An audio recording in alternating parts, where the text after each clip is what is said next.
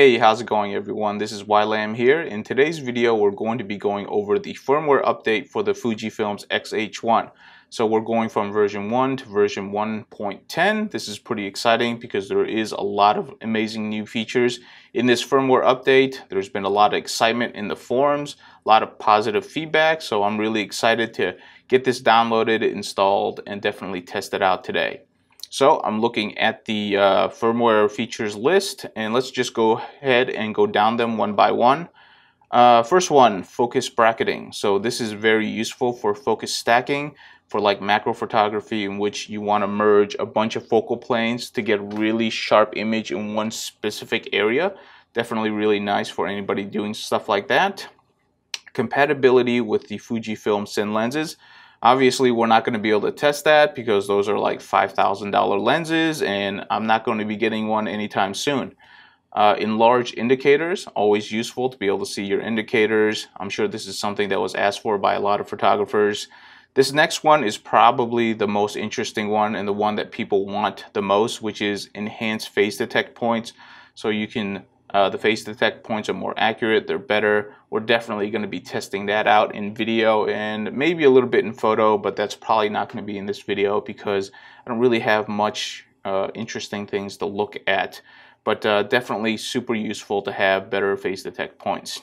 The next one, better Bluetooth connectivity to your app. So anybody that uses the app, you're going to really like that. I personally do not use that app, so that's not something I would test.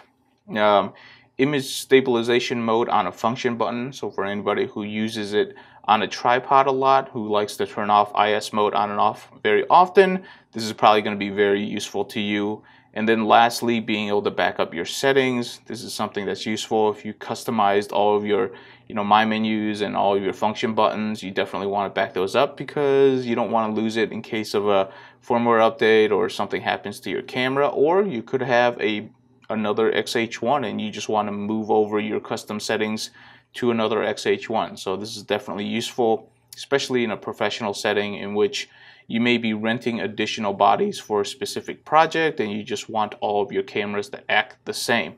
So really cool features. We're definitely going to go ahead, download it, and test it out. Alright, so we just went over the user notes, which is something that's very interesting. But also other people in the community have been saying that they've been seeing improvements in the IBIS system, and also they're seeing better auto ISO. So this is definitely something that we want to try out. So I'm right now out and about. I don't have an ND filter on here right now, so the shutter speeds are going to be really high. I'm just kind of curious if it's going to look different. I've always known that when you're using the IBIS system outside, walking around without an ND filter in a very high shutter speeds, the video is just going to look very jittery. So I'm expecting the same thing, but I really want to test it out just to see what it looks like. And then what I'm going to do is I'm going to go ahead inside, I'm going to put an ND filter on, really lower that shutter speed and see what it looks like then. But hopefully you're seeing a much improved IBIS system. I don't know. I always thought the IBIS system was already very good, so we'll see if there's actually a visible improvement to my eyes, because everything's subjective at this point when it comes to auto ISO and also the IBIS system. Alright, so I went ahead and put on the ND filter, really lowered the shutter speed down so that I can get a much smoother image. That's usually what it looks like.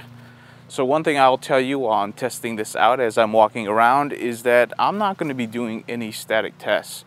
I just don't find them to be very useful. If I'm going to be doing a test, I'm going to be testing it in a real world scenario of how I would use the camera. In this case, I'd be walking around with it, I'd be going in and out of dark areas, and I'll be hand holding it a lot. So I really want to see what this firmware does for these type of things. I also want to see if the phase detect points are now going to be improved. I've never really had any issues with it, so I'm just hoping it doesn't degrade, because I've been very happy with it before. But we're going to go ahead, go inside, check out the images, see what it looks like, and hopefully we get some really good results. And this firmware update is going to help us quite a bit in both photo and the video side. So before we sit down and actually look at the video footage, one other test that I really want to do indoors, and that is the light and dark test. So right now I'm in a pretty well lit area of the hallway. I'm going to go ahead and shut off the lights, turn it back on, and see what happens to the focusing system and also the auto ISO system. So here I am. I'm in the dark right now. I'm going to turn it back on, see what that looked like. I'm going to do that one more time. Turn it off, and then turn it back on, see what that looks like. I'm going to go ahead, move around in the darker areas just to see what it looks like, and I'm going to go into a dark room and back out of a dark room just to see the transitions in the audio ISO, because people say it is much improved. I don't know what that means, so I'm going to go ahead and try it out, see what it looks like. Ooh, it is really dark in here. Don't really want to trip.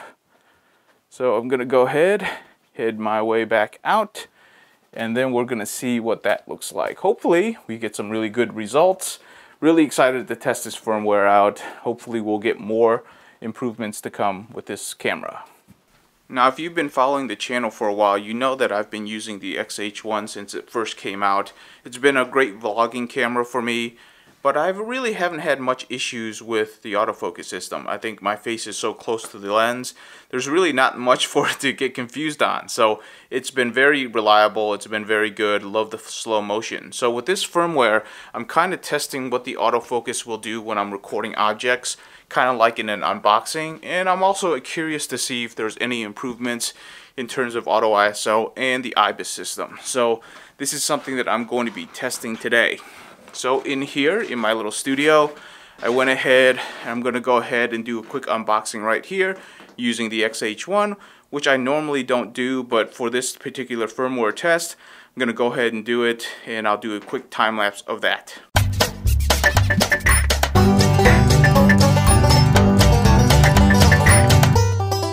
So I just got done reviewing all of the videos, so the unboxing videos, the walking around videos, and the light and dark videos.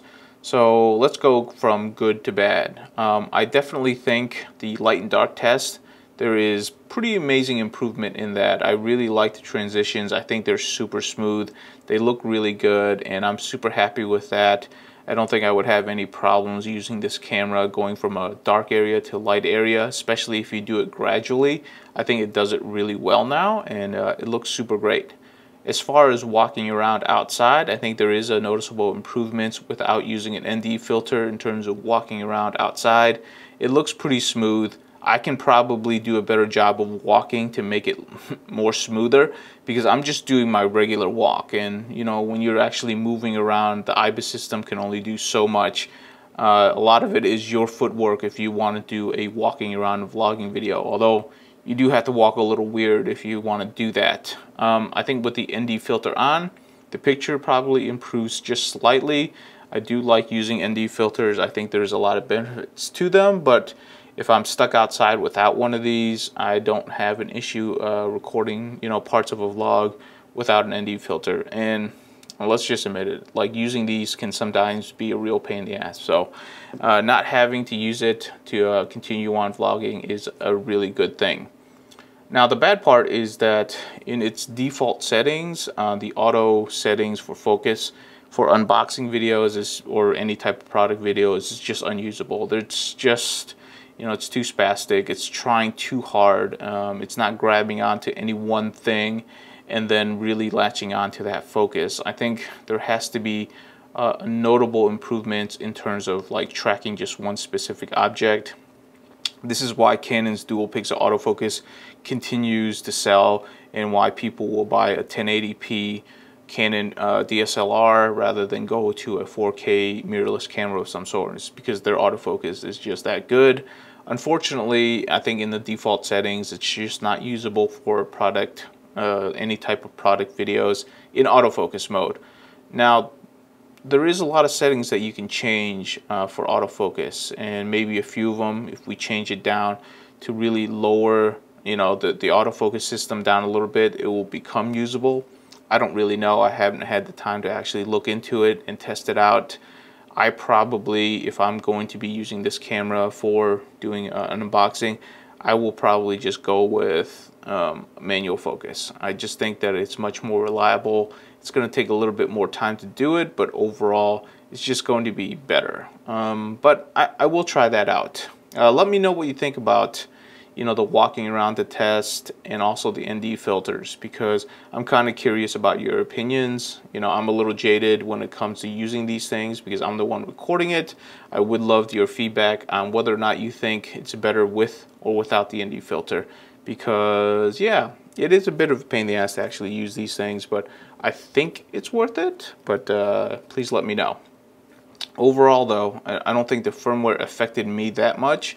There has been a lot of people that have been talking about drastic improvements, and I would tend to believe them. I think they are improved. So let me know what you think of the firmware, and if you have any questions, please leave it in the comments below.